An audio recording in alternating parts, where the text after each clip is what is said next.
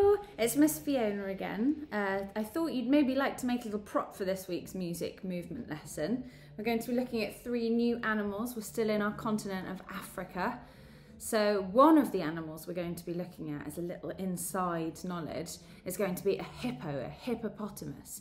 So we, if you would like to, are going to make a hippopotamus mouth to wear during our music movement lesson. Okay, so what you're going to need for this session is some newspaper to cover your table in. If you already have something at home on your table that the adults at home say you don't need to cover your table, then that's great too. I'm just using some newspaper to protect my table so I don't get into trouble. Now, the other things you're going to need is some kind of box. So you could use like an old breadstick box, or cereal boxes are really good because they're nice and big. You can have a really big hippo jaw.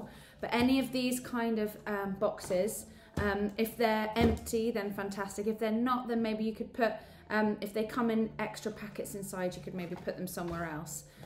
We don't have any cereal boxes, so my hippo face is going to be a little bit smaller.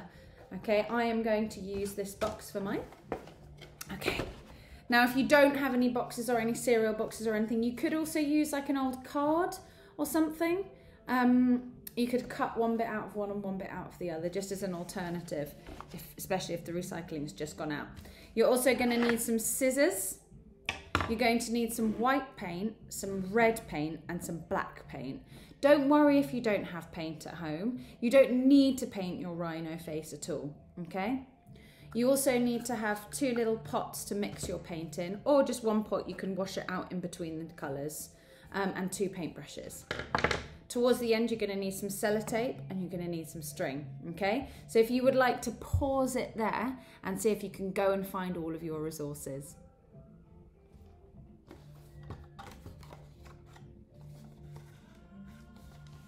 Okay, have you got them all? Fantastic.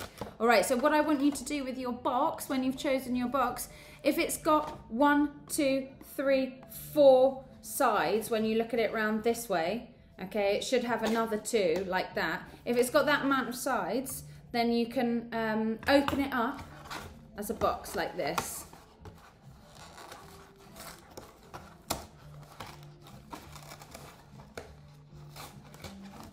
Doesn't matter if you rip that bottom bit, okay, because we're only going to use this bit around here that we were counting.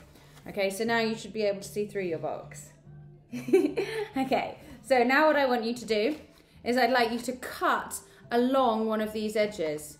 Okay, now make sure if you're only just getting the hang of using scissors, make sure you get someone to keep an eye on you when you're doing this, just so that you're nice and safe. Okay, so we're going to cut down one of those lines. Can you see?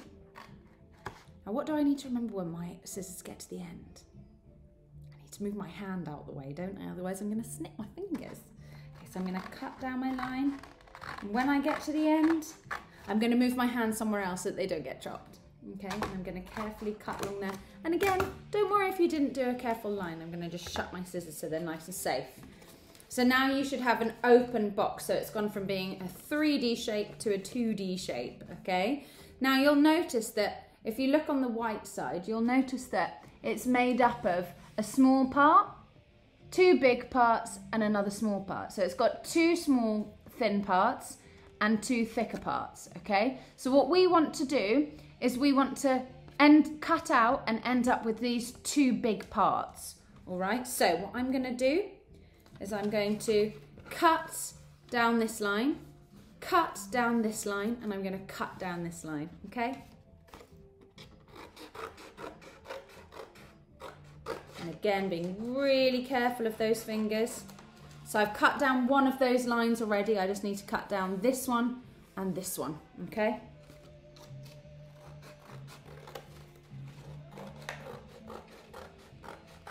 Well, my line's not perfect, but it's going to be okay. It won't matter. Okay. So now I've cut down all of my bits. I'm going to put my scissors down, and I'm going to just put those 2 thin parts to the side because I don't need them right now. And I'm going to be left with my 2 thicker parts, okay? So I've got the 2 thicker parts of my box. Now what I want to do is I want to cut away this top flap, there isn't one at the bottom here, so I'm going to cut away this top half of this side. I'm going to cut along that line. Always being careful of those fingers. Okay, and I'm going to get rid of that bit. So now I've just got one big square. And on this side, I need to get rid of that bit and I need to get rid of that bit, okay? Now, I know your boxes at home will be a little bit different. Maybe someone can help you if you're not sure which bit to cut off, okay?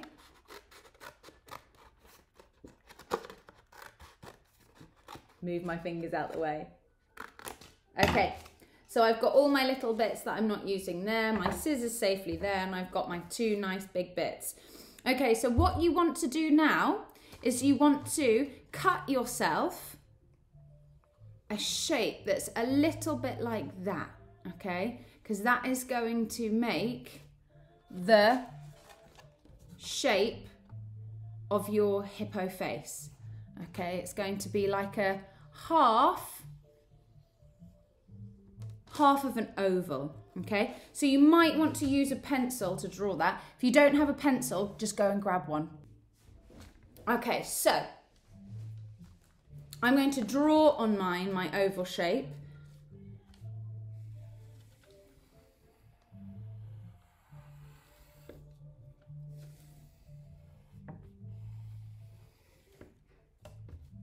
Like that, okay? See how it's not perfect? I've got a bigger gap on that side, haven't I, than that side? But it doesn't matter, okay? So now I'm going to cut that out.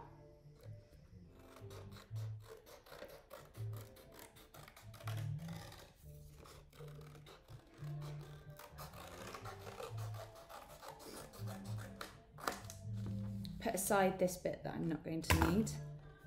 Okay, and it looks like that. Now use that side, okay, to draw a template on this one.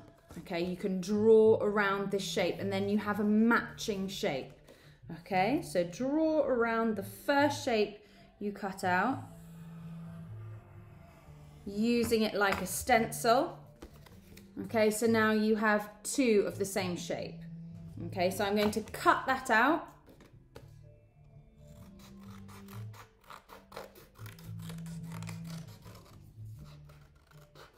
It's quite good cutting practice, isn't it, as well? Cutting along lots of lines. Okay. So now I have the top part and the bottom part of my hippo mouth. Okay, so I'm just going to put them there for the moment. Now I've got some bits from the thinner parts of my box left over, okay? These kind of bits. Now I'm just going to take one of them and I'm going to draw some teeth onto it. So you know that sort of half of an oval shape that we drew on that box? I'm going to draw lots of small ones of those, okay? Anything between 1 centimetre and 2 centimetres wide, okay? So now hippos have got really big teeth. 2 really big teeth at the top. That's how you often notice, okay? And I'm going to draw 4 teeth, okay? 4 nice big teeth. Okay, and then I'm going to cut them out. Pause this video at any point if you want to slow down or you want to catch up, okay? Don't feel you need to keep going at this pace.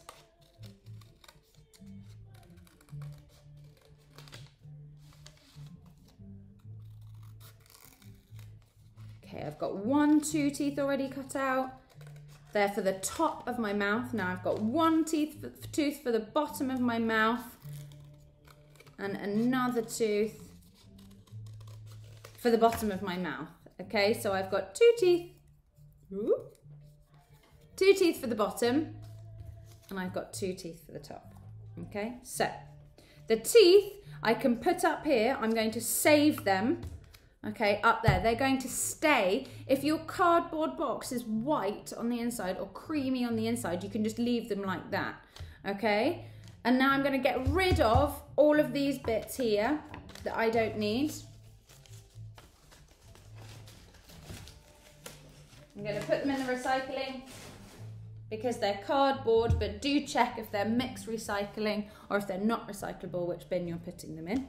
Okay, so I'm going to put my scissors up here out of the way because I don't need to use them right now. And now I need to do some paint. So if at home you need an apron or something like that, then maybe go and grab one. Like I said, I've protected my table with some newspaper. Okay, I'm going to roll my sleeves up as well because I don't want to dip my arms into it of my sleeves. But I'm not going to wear an apron because I don't think I'm going to make a mess, and I'm not wearing a precious jumper. Okay, so the first colour I'm going to do is the grey, which is the top of the hippo's head. So you see the one I made earlier, the top of the hippo's head is going to be that colour, and the inside of their mouth is going to be pink. That's right. So to make the grey, which of these two colours do you think I need to mix together? I need to mix together the black and the white. So I'm going to take the white, and in my mixing pot, I'm going to put in a dollop of white, okay?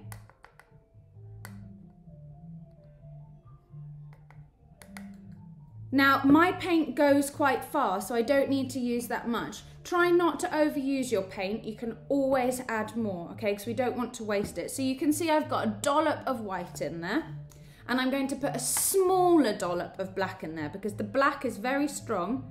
Bubble. The black is very strong, and so it overpowers the white, and we don't really want a dark grey, we want a kind of medium grey, okay? So you can see I've got the black and I've got the white in there, okay? And I'm going to use my paintbrush to mix it up.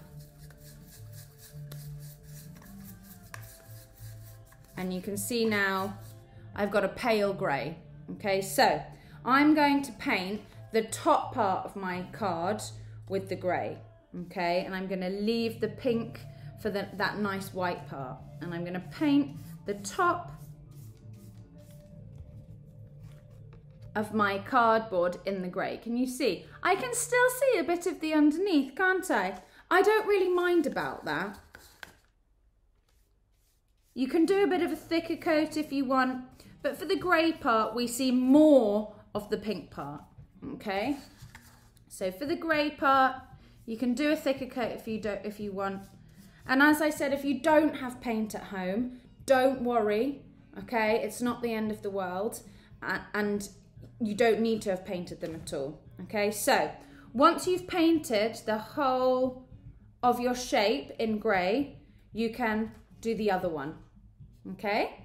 Then when you've done both of those, put them somewhere to dry, okay? And then paint the underside pink. So to paint the underside pink, you're going to be using which two colours, do you think, to make a nice pink? We need the pink, we need the red, and we need the white. If you already have pink at home though, you can use pink, and if you already have grey at home, you can use grey, okay? I just only have these colours. I only have the white, the black, and the three primary colours. So I'm just working with what I've got. So in your pot, again, a dollop of the white.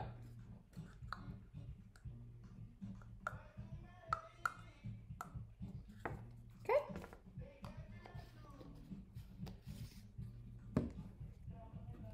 And just with the black, just the same with the black when we were making the grey, a smaller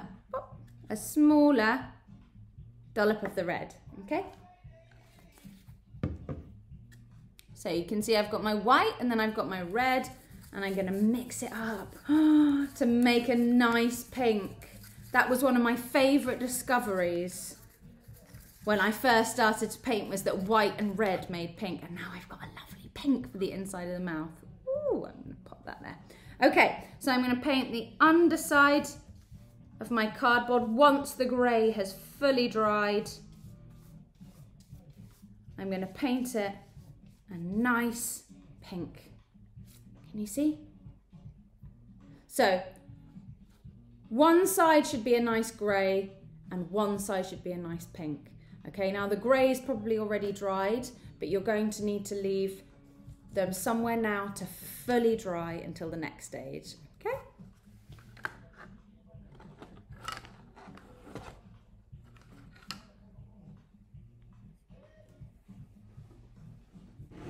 So you can move everything out the way that you're not going to need. You're not going to need your paint anymore. You're not going to need your paint brushes or your paint pots. So while your parts of the hippo were drying, you could have been washing them up, or you could have been putting the paint back where they live in your house, okay? So we don't even really need our newspaper anymore. I'm going to keep it there because in this stage, if you didn't have sellotape, if you don't have sellotape, you could use some glue, okay? It would be a little bit trickier, but you can use some glue anyway. And in that case, you might want to keep your newspaper down. So I'm going to get the ones of mine that are nice and dry. Okay.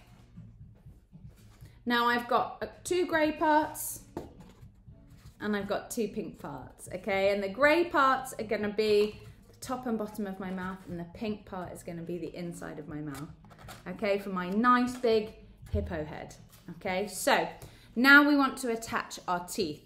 So I'm going to take the top part of my mouth, bearing in mind that the grey is going to be on the very top and the pink is going to be on the inside, okay? So the underside there and the grey side there, okay? So I want my teeth to be pointing down that way, my front too. So using a bit of sellotape,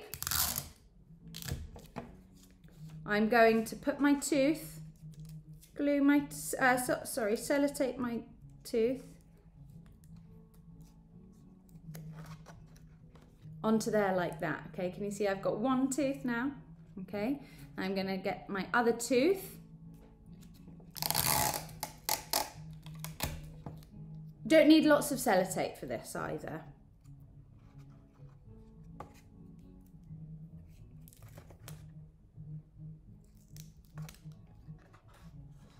And I'm going to leave a gap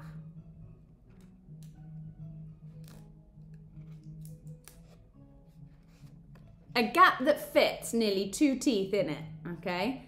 And there you have got the top part of your hippo mouth, okay? So now I want to make the bottom part of my hippo mouth.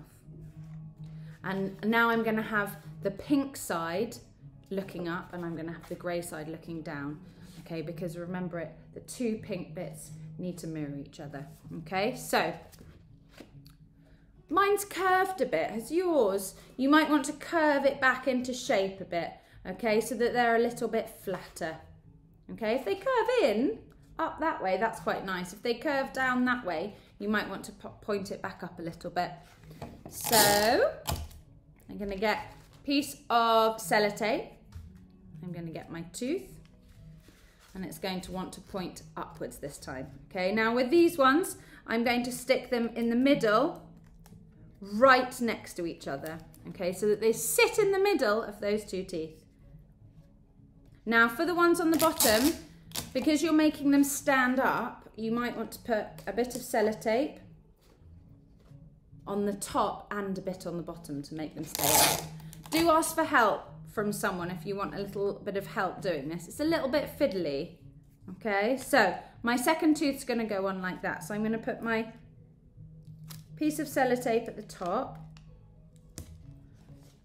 and then I'm going to put a second piece of sellotape at the bottom. Okay, so there's the bottom side of my mouth, and there is the top side of my hippo mouth. Okay, so now I want these bits to come together. Okay, let's put another bit of sellotape on here to hold these teeth down as well. If, like mine, yours are flopping around a bit, because teeth don't flop around. Okay.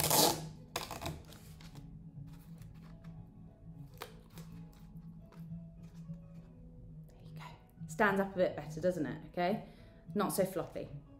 So, and again, I'm going to just bend that a little bit because it was starting to curve. So now you can see I've got my nice big hippo mouth. Okay. So now what you want to do is you want to make a hole. You want to make 4 holes.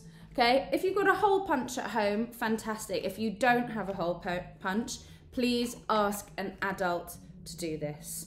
okay, because you need to use the point of your scissors to make a hole. It's much easier if you've got a hole punch. So I'm going to make a little hole in here, in that bottom corner.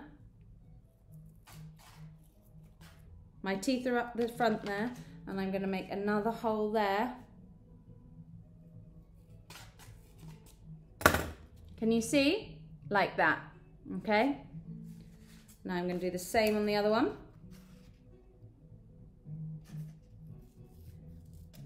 Making sure that my fingers are not at the other side to meet those scissors, okay? That's why it's really important you need to ask an adult. So they've both got 2 holes like that, okay? So now what I want to do is I'm going to string these together, okay? I'm going to cut 2 pieces of string about 30 centimeters long. Okay, so I'm going to go with about that long. Now, I'm giving myself a little bit of extra length there, okay, so that I can tie a bow comfortably. Okay, so 2 pieces of string. Now, 1 piece of string wants to go through the bottom and through the top. And you can just tie a little knot there.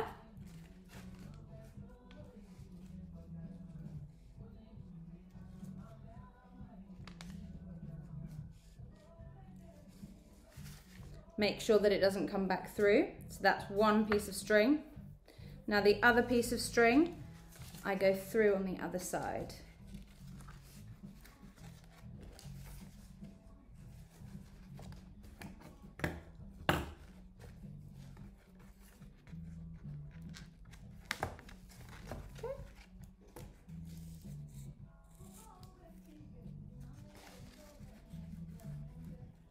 Now you could also, when you're cutting out your teeth, you could have added things like a little tongue and stuff like that, okay? You could have done some more teeth as well.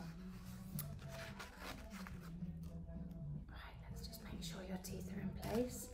And then what you're going to want to do is at home, you're going to want someone to help you tie that onto where your mouth is, okay? Tie it on like this. So you've got a big hippo mouth. Okay. See you on Friday for music movement, and fantastic if you've made a hippo mask, bring it with you.